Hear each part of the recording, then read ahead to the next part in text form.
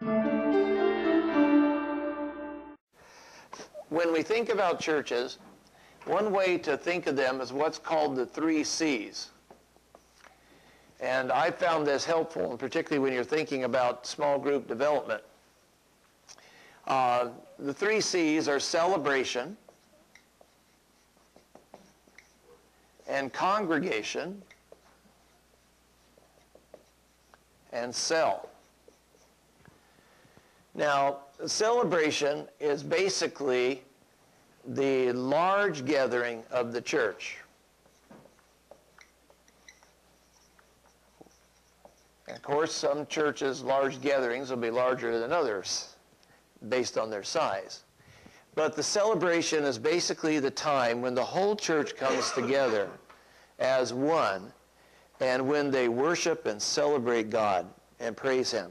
And that's typically the worship service in the church. Some churches, multiple worship services.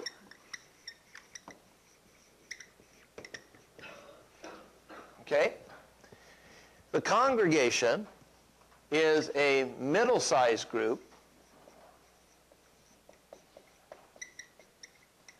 Middle-sized groups in the church. And the middle-sized groups basically come together for fellowship and education.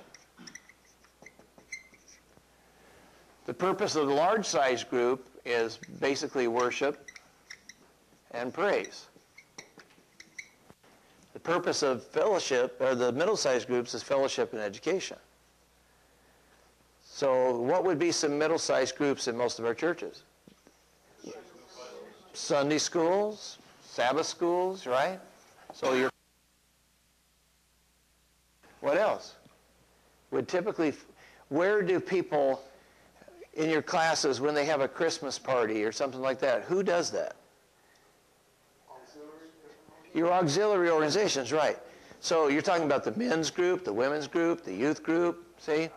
So, I mean, these are just illustrations. We can have lots of middle-sized groups. But in those classes, in those women's groups, you know, the women get together and they have Bible study and they have fellowship. And, you know, there's a prayer and things going on there. The youth group gets together and they go to camp or whatever they do. So there's fellowship and education there. Now, certainly, in the smaller, middle-sized groups, you still do some worship and praise from time to time. But the basic purpose of middle-sized groups is more for education and fellowship of people together.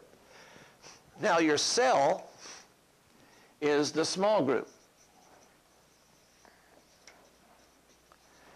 And the cell, the purpose of the cell is intimacy.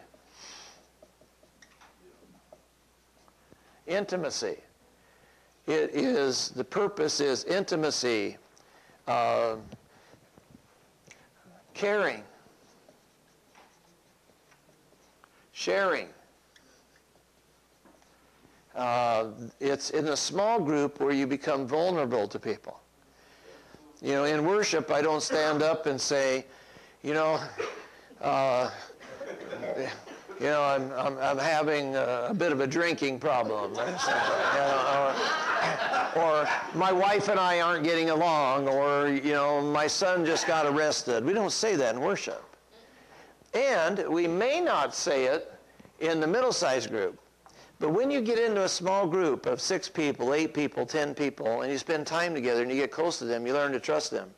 That's where you can share your hurts and your heart problems and your struggles. And that's the intimacy concept. It's a small group.